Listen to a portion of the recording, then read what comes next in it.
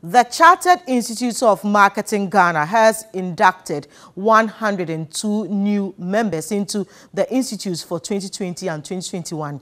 It is the last time members trained outside the institute are being inducted after being granted a charter to train and award certificates for its own professional programs. The new members into the Chartered Institute of Marketing Ghana, CIMG, were in different categories. They comprised 27 full members, 60 associates, 13 emerging associate members, 1 graduate member, 1 honorary member, and 2 corporate members. President of the Institute, Dr. Daniel Kasati, noted that members owe it as an obligation to support government initiatives in promoting the country. We can do this in many ways. 1, by helping the huge proportion of Ghanaian businesses which are classified as MSMEs and reported to be contributing some 70% of the nation's GDP.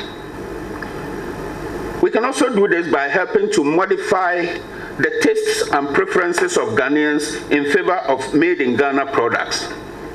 The patronage of these traditional Ghanaian clothing styles, the Western clothing and dressing styles patronized by the Ghanaian youth in the tertiary institutions have had negative impact on their moral lives. The institute is currently offering its own professional courses after being granted an act by Parliament in 2020, Act 1021, to train and award certificate. The inductees were confident in impacting positively on society.